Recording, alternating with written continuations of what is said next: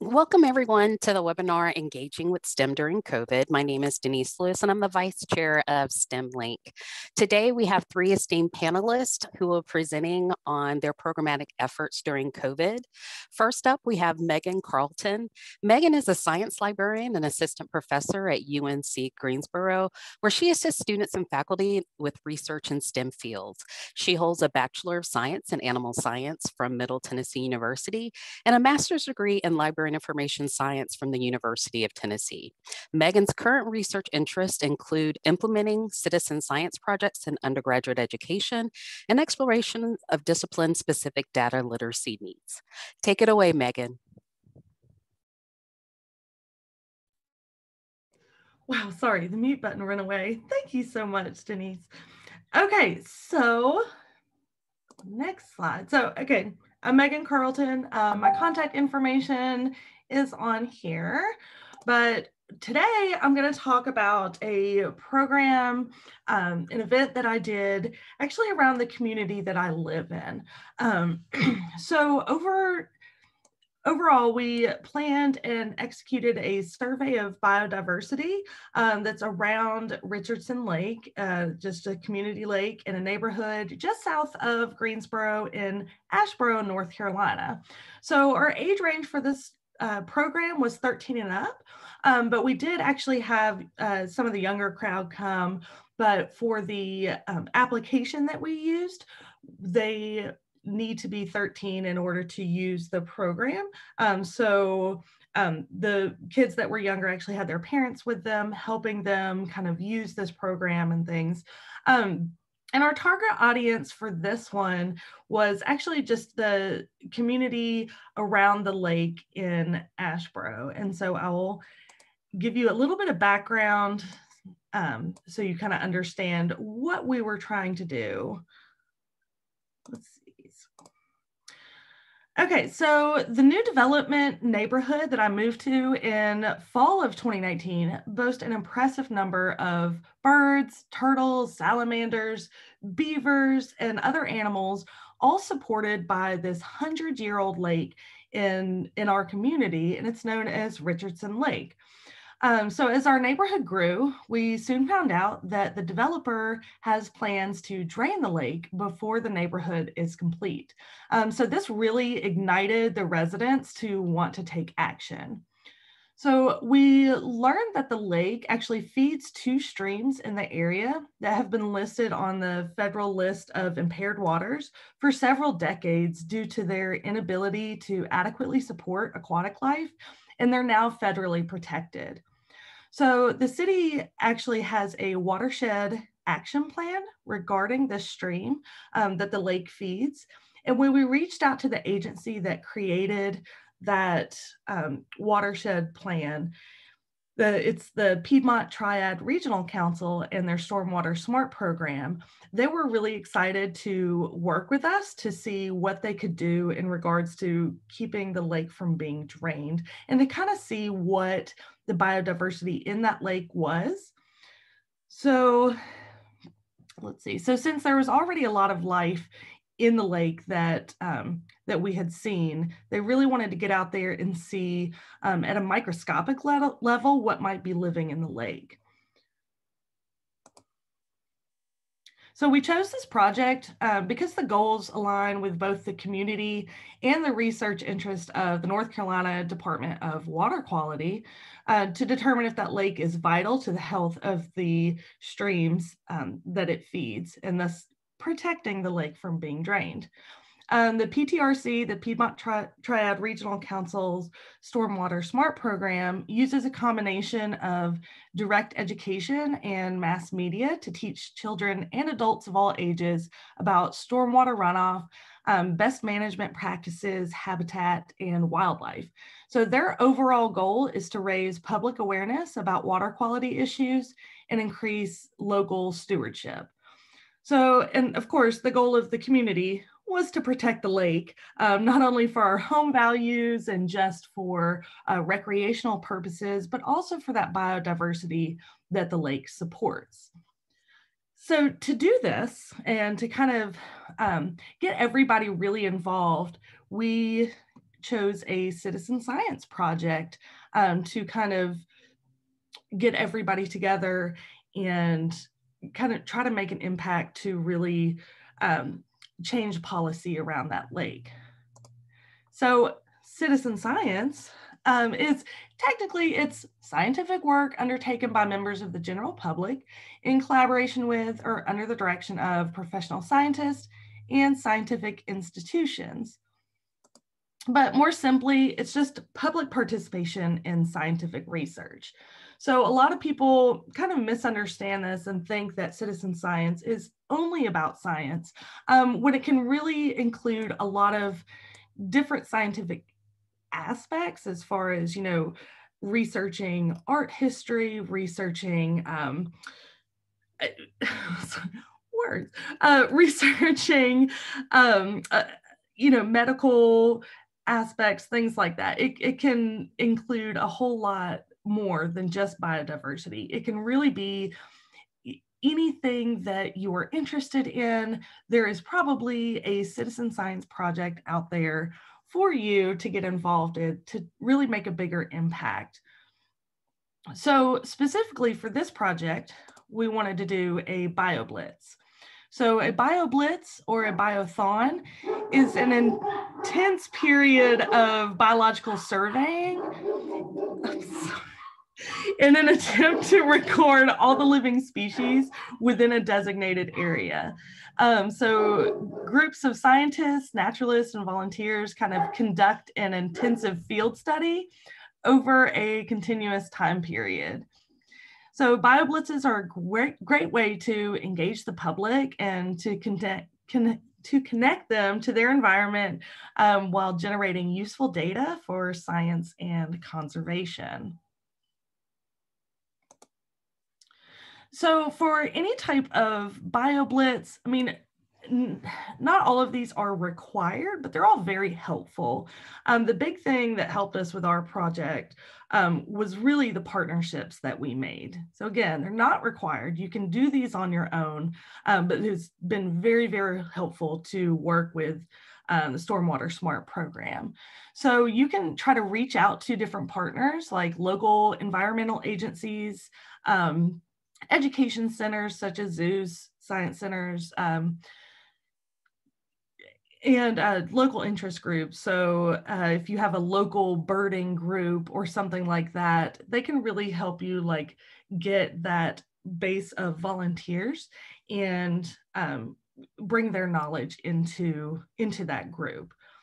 So you also need to market your project. So get people excited about coming and joining. And you can give this information to them by creating a project page on the platform iNaturalist, which is one that I use a lot.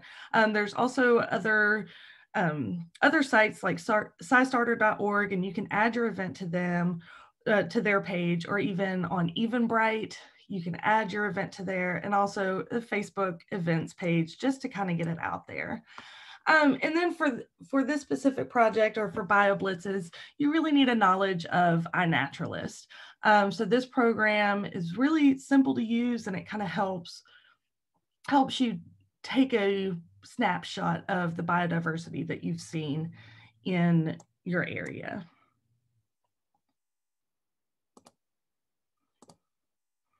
So the time commitment for this one, before the event, there was a couple of meetings that I had with the Stormwater Smart program coordinators.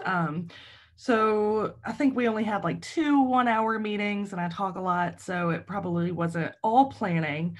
And then just creating marketing material for our community and some educational material to get around to the community to try to get them to understand kind of what was going on, what was the purpose of this project, and then how to use that iNaturalist program. The day of the event, we had about an hour for setup, to find a good place where we could get down to the water, which I'll go more into in a minute. And then during the actual event, we had set aside 4 hours to actually get in the water, take samples, try to see what we could find. And then afterwards, we had prizes for the kids, t-shirts, things like that, that again, having that partnership was great because it cost us nothing to do. All of these prizes and educational material were actually given to us by the Stormwater Smart program. So the actual event.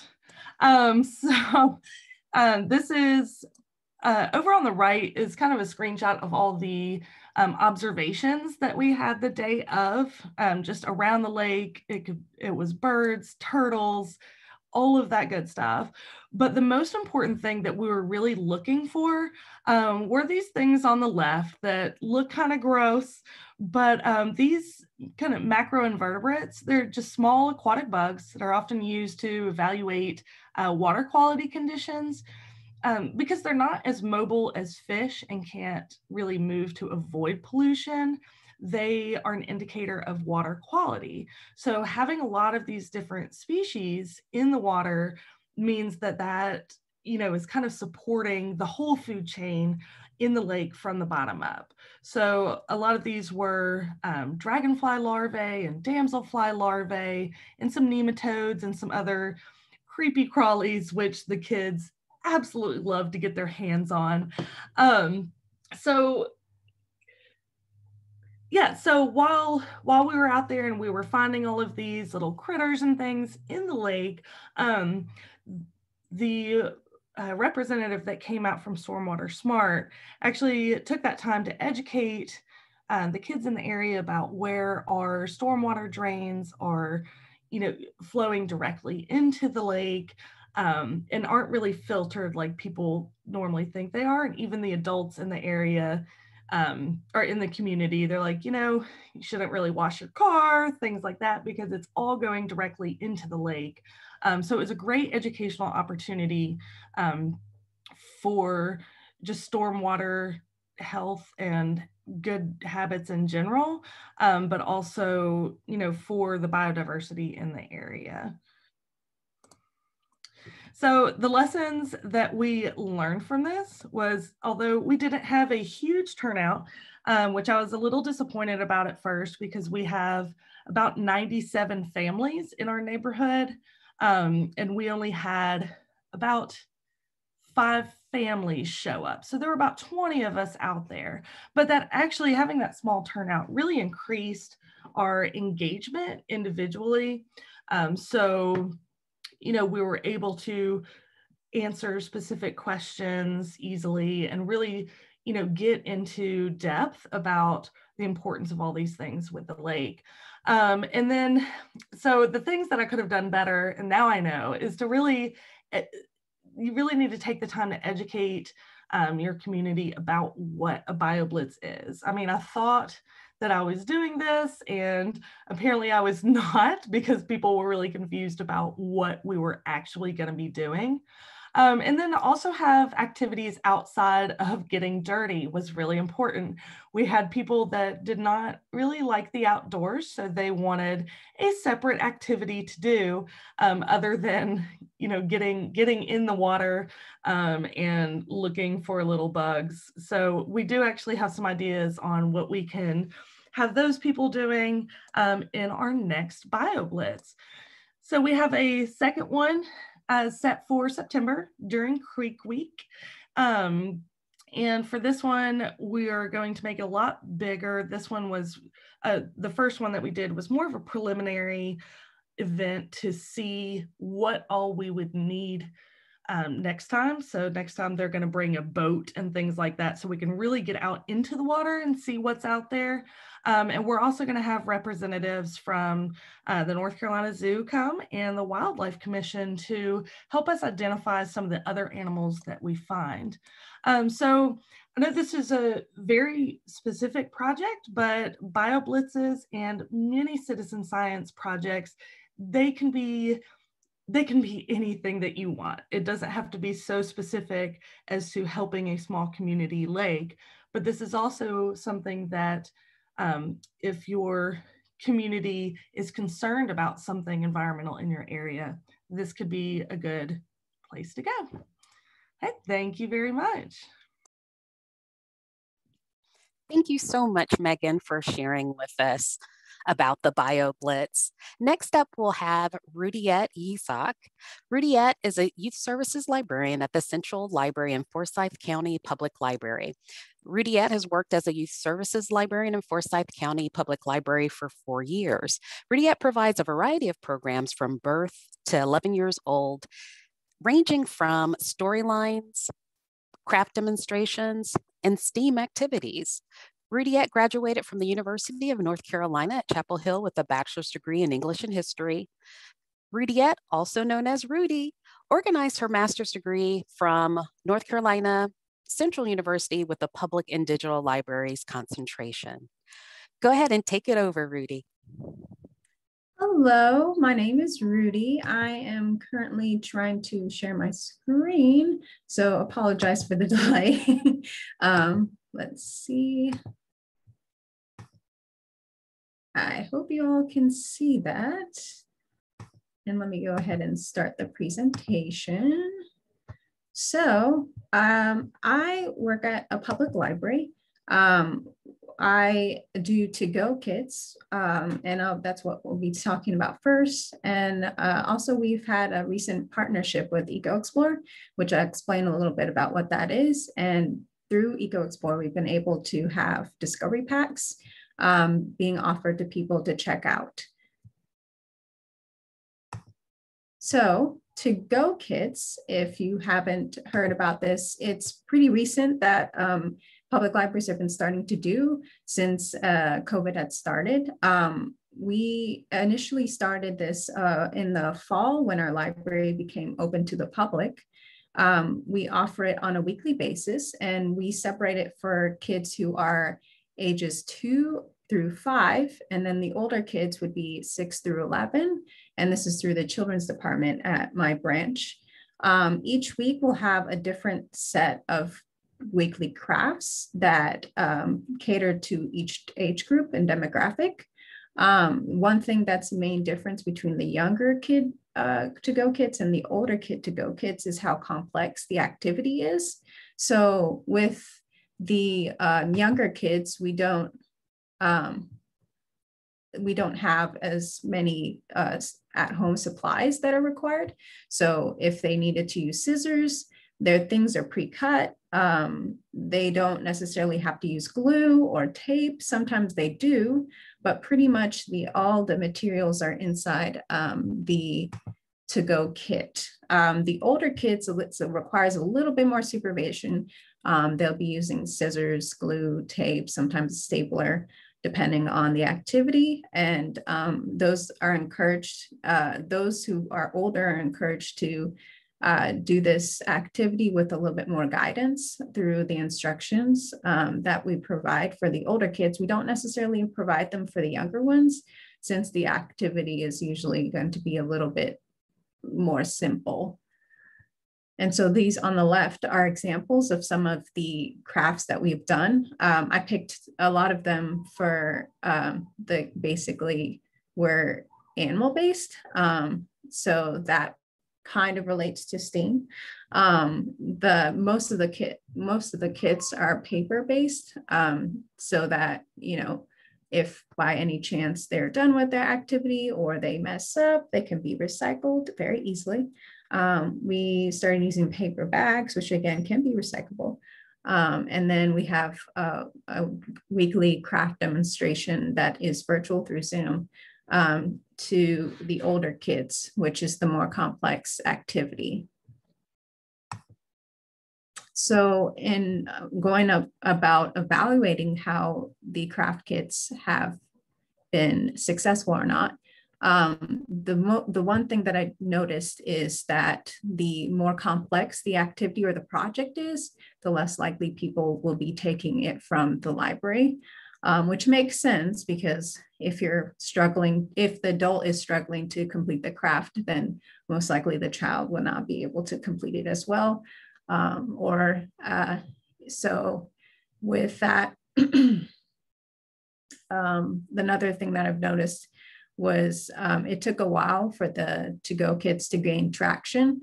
So it didn't initially become as popular, but now that it's been more than 6 months that we've done this project and have more publicity through flyers, website postings, and especially through social media, we've had a lot of popularity between kids who are, especially with the younger kids, because we do have programs like preschool story time, but for the middle, for those who are in elementary school, there's not a lot of activities that are provided. So this means to fill in the gaps with the older kids.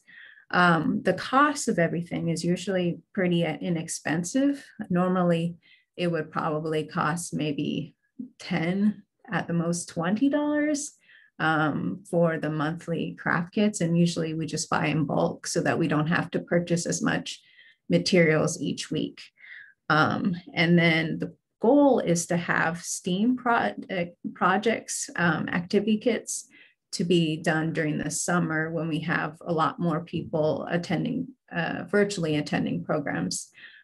So hopefully with the popularity of the crafts that tend to be more on the artsy side, more than STEAM or STEM, that it would be able to be popular. So some tips that I've come to notice, and hope that if you decide to do this, you might be encouraged to do so, is that you should know your target audience and make sure you adapt your project to fit that audience. So for example, if you decide to make something that's origami, so making a paper crane, for example, might be a little bit more complex for the younger kids. So you try to figure out who you're trying to target first off before you start making plans for the craft or activity. One thing that you should do is make sure you only make a certain amount of kits per week or per month, whichever one you feel more comfortable doing, and don't exceed it. You're not going to have enough materials to do like 50 for a week, unless it's that popular and you decide to do 50, increase it 50, but don't go starting making a whole bunch of kits. Initially start off small, and then if you think that you would be able to acquire as many materials for each kit, then increase it, just not initially. And one thing you should be doing is you need to select some projects that don't require too much at-home supplies. So if you require like 10 different things that you would find at home, it's probably not going to be as successful as if you just need scissors and glue for an activity. And make sure you provide clear instructions so that the target audience would be able to do that with little or no parent being able to overtake the task or craft activity. And then one thing that does help is make sure that you have a model for your activity that's finished, so they can at least look at it and see, oh, this is the craft, that's what the craft is supposed to be looking like. And one thing that helped was advertising it on social media, so that those who are unable to pick up the kit, they can just look at that and then email me to see what materials you need so they can make it at home if they don't feel comfortable coming to the library.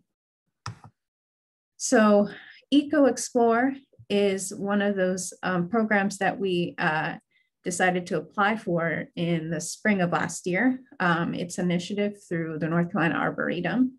EcoExplore stands for Experiences Promoting Learning Outdoors for Research and Education. And it's an incentive-based citizen science program, which Megan described a little bit she described a lot, and I'm thankful for that, about citizen science. So I won't go too much into detail about what that is, but this is a target audience would be for children K through 8. So how does an organization become a lone spot or hotspot? They can apply on the EcoExplore.net website. And if you do the /about, you get to the Google form application. The goal with EcoExplore is to have all the counties represented in North Carolina. So each location that is a lone spot would be ones where people can check out a discovery pack, which I'll explain in just a bit. And a hot spot is where they can observe wildlife. So how do the kids participate? They can sign up on ecoexplore.net. And when they are able to either get a discovery pack or find materials at home to discover nature, they just submit a picture of what they see onto the ecoexplore.net. And then sometimes whenever they've been approved or verified, their observations can be submitted to the iNaturalist network. And that way scientists throughout the community would be able to use that information for their projects. And so what a discovery pack looks like is on the right. And we'd be backpacks basically filled with gear that you would be using to observe nature, observe creatures in nature. So what we have in Central is 3 backpacks that are filled with a critter cam, butterfly net, bird call. This one's one that you twist from the Audubon Society instead of you blow into the whistle, which would be hard to manage with everything going on with COVID. Binoculars and a bug binocular. So these ones have been very popular. They've pretty much been checked out almost since the beginning of when these backpacks have come to in existence at our location. Though we've had a little bit of a hiccup with some of the items that were found in the kits, for the most part, people are taking good care of what's inside the pack. And one thing I was going to show you is what the EcoExplore, the EcoExplore website looks like.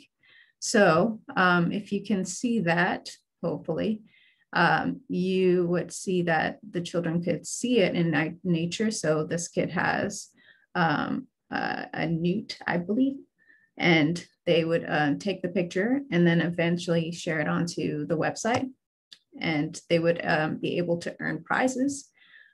Each season, there are opportunities for them to earn badges.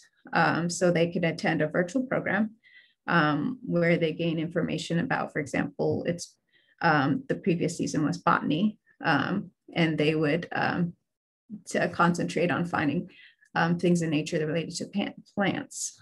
So when you go to the events page, you find upcoming events throughout each region, prizes. They can earn all kinds of prizes depending on how many points they get. And then when you go to about, you can see, you can see what information is available about EcoExplore, and then how to apply for to be a lone spot or a hot spot through EcoExplore. And I just have my email address on here if you ever wanted to get any more questions or are curious about the to-go kits.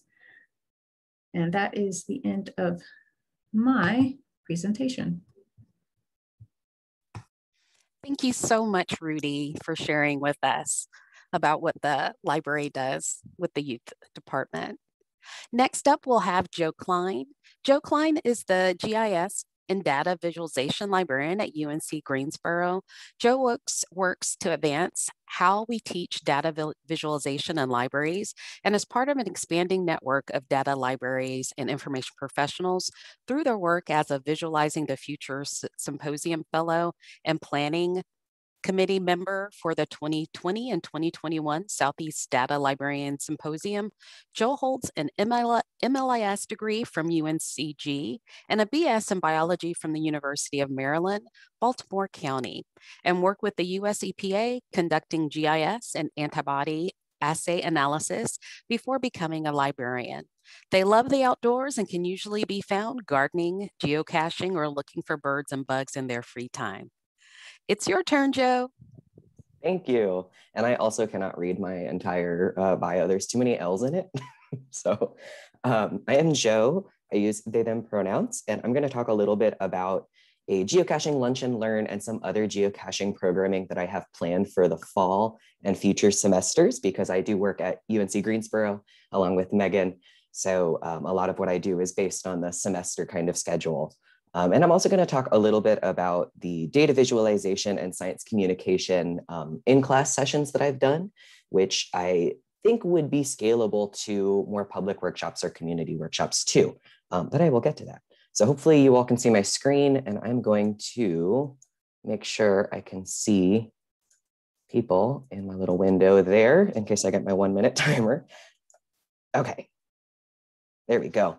So first up is geocaching at UNCG. So I did earlier this week, actually, a lunch and learn webinar, which was just a 30-minute webinar to introduce any participants or attendees or folks who watch the recording to GPS or global positioning system, maybe satellite, navigation and data collection, data logging, and GIS mapping through geocaching. So geocaching is a worldwide scavenger hunt / treasure hunt using GPS devices. So things like your phone with like Google Maps, Apple Maps, or using an actual GPS handheld, which I have one if you can see this, and I will drag my camera down into the shared screen for the recording.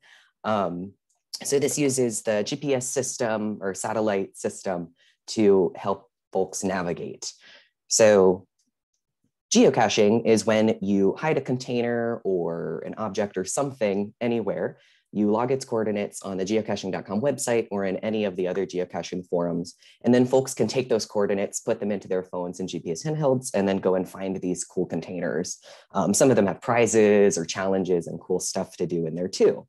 As I mentioned, my lunch and learn goal, I wanted to introduce people to both how to practice GPS navigation. So how to practice, navigating around the woods or through the field, or in urban areas. So I use GPS to get to, one side of Greensboro from the other side of Greensboro, because I'm directionally challenged, as well as data collection. So how do we collect the coordinates where we are at currently? How do we collect and navigate to coordinates of a geocache or a specific item, as well as data logging. So for geocaching, you usually have to log what day you found it, your username on the geocaching website.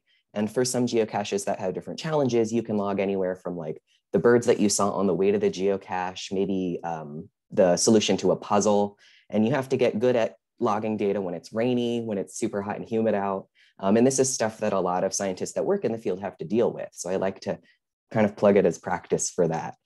And then finally, GIS mapping. So GIS meaning Geographic Information Systems, basically virtual digital maps.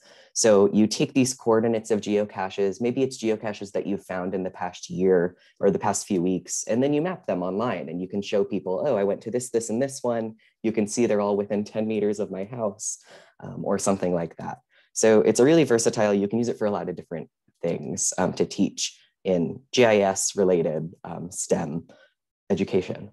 So future events that I would like to do include a geocaching challenge, which is inspired by the University of, I think it's Regina. I prefer to say Regina, but they've got a geocaching challenge that has, I think it's students can go out and find, it's whoever finds the most geocaches or the most unique geocaches. They have a lot of different sub-challenges within there, will win a prize. I think you can win like a university t-shirt, a couple of other prizes if you take a picture of yourself with the geocache and put it in their form. So I really want to do something like that at UNCG for any UNCG student or community members as well. So our Lunch and Learn was open to community members in addition to UNCG faculty, staff, and students, because I want to see if I can get the community involved in this too, because it's really for everybody. Another thing I want to try is a create a cache activity, where you not only go out and find geocaches, but you get your container, which could be a Tupperware container, it could be a coffee tin, any container, or sometimes people use those little pill travel cases, where you take a container, you take a bunch of cool knickknacks and stuff to put in them, and then we'll go out and place these in geocaches and then log their locations on the geocaching.com website. so that folks who attend that, workshop or activity, which could be done asynchronously, can say that they've created a geocache and they've got one floating out there. And then another thing I want to try is a virtual mapping or GIS workshop integrated with, in fall 2021, every fall there is a GIS day. So GIS day is hosted, I think, by ESRI, which is kind of the leading GIS, Earth and Environment, geolocation company. So they have ArcGIS for folks that have heard of a lot of GIS tools or some GIS tools. But they have a GIS day to get anybody who wants to get involved with GIS, who doesn't know what it is, doesn't know what it is, to learn what it is and how they can get involved and use it. So the Lunch and Learn, I already kind of mentioned the target audience was college students, specifically of UNCG or the surrounding colleges and universities as well as our staff, faculty, and then any community members in the surrounding areas, or maybe alumni who have graduated and moved elsewhere, because geocaching is an international game. It happens everywhere. It's so cool. So I hope to continue with that age range or target audience through future workshops too. But really it could be scaled up or down or to any audience, depending on where you're doing, if you would like to do similar geocaching programming. So you could easily scale it to public libraries for kids. So a lot of kids will go geocaching with their parents, and that's actually how I got into it. So it's a really kind of versatile activity. And I have a lot of words on this slide. It's not as pretty as Megan and Rudy's, but so some resources needed. Thinking about the Lunch and Learn, which I did do earlier this week and have been planning, and then the geocaching challenge, which I've done some planning for, but have not actually done yet. So that's more thinking ahead to what I anticipate we'll need for it. So for the Lunch and Learn, you need Zoom, YouTube, some other video conferencing tool. So you don't actually need Zoom or I think WebEx or any of those tools. You could just start a YouTube live stream and folks can put in questions as they would like into YouTube or a form or some other way if they have questions. The geocaching challenge, and I'm skipping steps. You might need a webcam and a mic too in order to present, but you don't need a webcam, just a mic. For the geocaching challenge, participants would need some sort of mobile device and or GPS handheld. So most folks that would be participating in that might have a phone already, but some might not. So that might be something where you could look into your library hosting a tech checkout or loan for the period of that geocaching challenge, where you might get a couple of cheaper GPS units from, there's a couple of I think $30 ones that I've seen floating around, although the majority of them are a little bit pricier. Or you can just use your cell phone. So having a cell phone or a tablet on hand to check out to folks who need it for the challenge. Prizes are helpful to get folks involved. So things like geocoins, which are cool little printed enamel coins or pins, or they could be something as simple as small Rubik's cubes, which I see a lot in geocaches, or marbles. Kids love getting marbles and tiny, knickknacks from Michael's or a craft store in there too. And you could even put a small craft kit, which might be a cool, for bigger caches. I might look into doing that. You would need a website or a landing page. And this could be as simple as just a page on your university's or on your public library or other libraries kind of website. Or it could be a separate Google site with a whole, different tabs and everything about geocaching and what this different information is. And then you need a free geocaching.com account. So this one I have an asterisk by because you don't technically need one. If you're doing workshops that are being led by somebody with an account, or you can have folks pair up. With COVID, this is a little bit, difficult to do, but you can also do asynchronous ones where you can pick a few geocaches for folks, print those out, and then have a piece of paper with the geocache readily available. Folks won't be able to log it if they don't have the geocaching.com account to say that, hey, I found this is my username, but they can at least find it and join the fun that way for your challenge. And then for the Create a Cache, it's going to be a lot of the same thing, mobile devices, GPS handhelds. You would probably need to provide containers too. So I have a lot of small, Cool Whip and sugar containers that you can easily gather up. And this could be a cool recycling activity too. So go around a neighborhood, see what containers folks have hoarded up, and can I make that into a geocache? As far as time commitment, the Lunch and Learn, is a 30-minute webinar. I chose to do 30 minutes just because folks don't have a lot of attention span, especially now that we've started the summer semester for our students, but it is a really good summer activity. So I wanted to do something that wasn't going to create a long time commitment. And then in addition to making it a 30-minute live webinar, we recorded it so that folks can go back at any time and watch this, learn about geocaching, and then go do their thing. And I'm continuously doing outreach and materials for that too. So instead of just recording it one and done, I'm going to be doing a more regular, like, did you know this webinar, this Lunch and Learn is available for you to learn about geocaching? And I'm hoping that helps get more participation. So we did get, I believe, 3 people attending the Lunch and Learn, and I've seen already a couple of folks have watched it on YouTube. So I think that's 5 total now. So hopefully we'll see more people join in that throughout the summer. The time commitment for the Lunch and Learn also involves setting up. So registration and outreach. I wanted to see what folks were signing up for the Lunch and Learn, what folks were interested in it. So I had a Google form at one point just to get a feel for if it was community members, if it was UNCG folks, like student, staff, and faculty who was signing up for this and interested in it. So I can better target like a geocaching challenge too in the future. And then preparing slides and recording. I had an asterisk there that disappeared mysteriously, but I've prepared slides, which I'm willing to share too. So on the previous slide, I had a link to it and I can share that as well. So you're also welcome to use those instead of, spending hours preparing your own. And that's just a basic, what is geocaching? How does it work? And then for the geocaching challenge, it's a lot more versatile because it's an asynchronous event. You don't have to do it all at once at the same time, although you could do, like geocaching walks where you go out at the same time.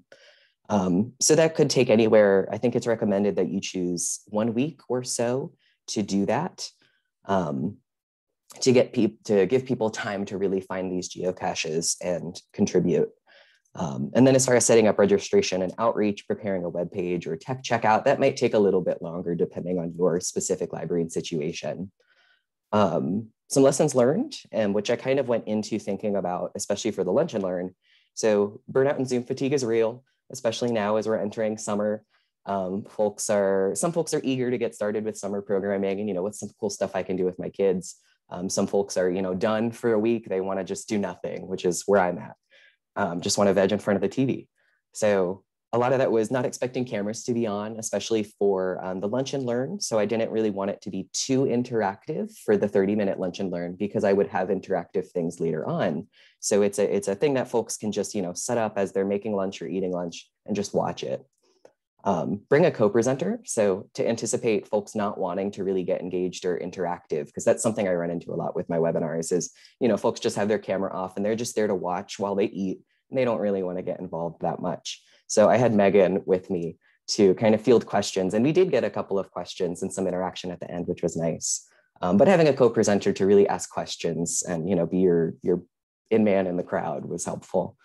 And then having an option for asynchronous participation is helpful as well for those who can't make it or, at the last minute are like, I don't have the energy for this. They can always watch it later. So continuously reminding folks that this video is out there for them helps with that too. And then outreach, so using social media and networks. So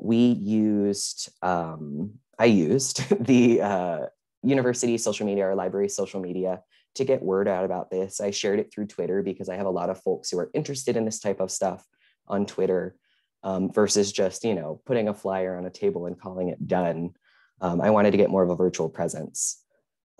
Invitation to register for recording or asynchronous participation helped because then I could get a better feel for if folks were actually going to attend the recording or whether they or the live session or whether they just wanted the recording, which is okay. And then it gives me an opportunity to tailor it based on who will be showing up. And then considering device requirements and alternatives, which is really important for geocaching because you may need your phone or your GPS handheld. So some geocaches you don't need, you can just find them on Google Maps and it's pretty obvious where they are. Like some of them are in the middle of parking lots and you can okay, I think I know where that is. But if folks don't have a phone, it might be worth advertising your tech checkout or loaning on a flyer or any outreach as well. So that's geocaching. I'm going to go by this one a little bit quick because I only have 1 minute.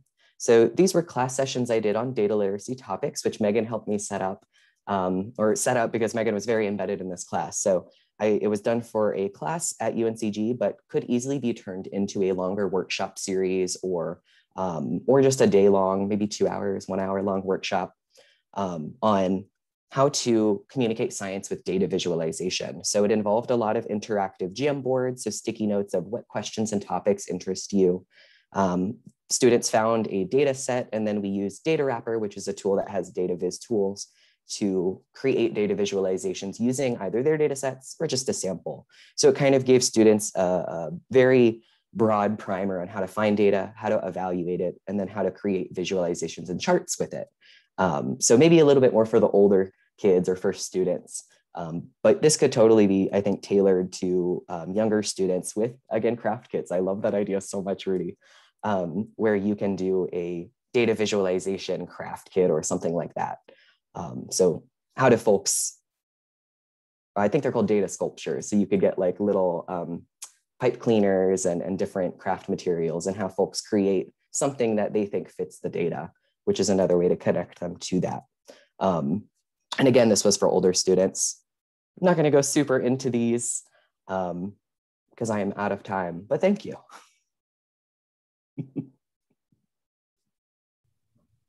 And there was, just for everyone's information, there was another question in the chat to Joe in terms of if Data Wrapper was free or subscription based. And Joe was very quick to reply, thank you, Joe, that it's free. There are purchasing and subscription options, but the free version actually suffices. And Joe did provide the link to Data Wrapper in chat, and also commented that it's used because it breaks down the data viz process into 4 steps. And I should add 4 steps that match kind of like a data literacy model, which is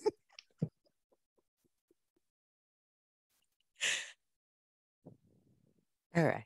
Well, if there are no further questions, I want to thank everyone for attending our STEM-LINC webinar, Engaging with STEM During COVID. We will have the recording available, if not later this week, then at the beginning of next week, and we'll email that to everyone who registered for the webinar, as well as provide the video on our YouTube channel. I hope everyone has a great and fantastic Thursday.